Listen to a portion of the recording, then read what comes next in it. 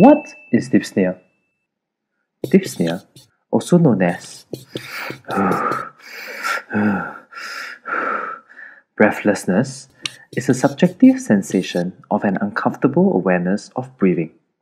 It is a frequent symptom occurring in 50 to 70% of dying patients. What can cause dyspnea? Dyspnea can result from physical illnesses, for example, pneumonia, chronic obstructive pulmonary disease, or organ failures. It can also be caused by psychological issues, for example, anxiety, fear, depression. It is important to know how dyspnea can affect the patient's physical, psychological, and social well-being. Dyspnea can affect the patient's mobility and ability to perform their activities of daily living, also known as ADL. For example, patients may need to take more breaks in between while walking. Dyspnea can also cause anxiety and depression and can result in social isolation. You may ask, how can we assess dyspnea then? Well, getting patients to self-report is the best way to assess dyspnea, as it is a subjective symptom. There are several scales available to rate the severity of dyspnea. But don't worry! For today, we will only talk about one of the easiest scale, which is the Numerical Rating scale. Remember not too long ago in Symptoms and Problems Assessment 2, where we had to climb Bukit Timah Hill? Patients rates dyspnea from a scale of 0, which is no breathlessness, to 10, worst breathlessness. However, if patient is unable to communicate the severity of his or her dyspnea, we can use the Respiratory Distress Observation Scale, or RDOS in short.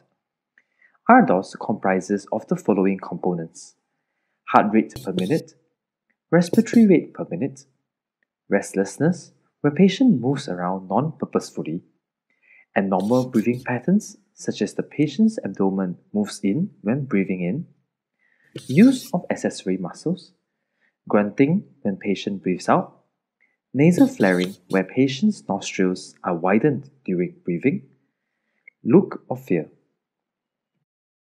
Now, let's look at how we can manage patients with dyspnea. There are non-pharmacological and pharmacological measures to manage dyspnea. Some of the non-pharmacological measures are modifying activities to help patients conserve energy, such as sitting on a commode while showering instead of standing up. Modifying environment for patients, such as sitting them upright and supported by nice fluffy pillows, or providing fan to relieve their breathlessness. Put patients' belongings close to them so that it is within reach, just like how you want your TV remote to be beside you while you're channel surfing, right? Providing oxygen when necessary, and providing touch and comfort. Moving on to the pharmacological measures, there are two main treatment goals. Number one, to look for reversible causes and treat the underlying conditions. For example, providing antibiotics for lung infections.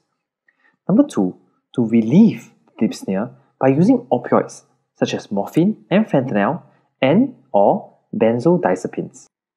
In conclusion, dyspnea is a common symptom in palliative patients.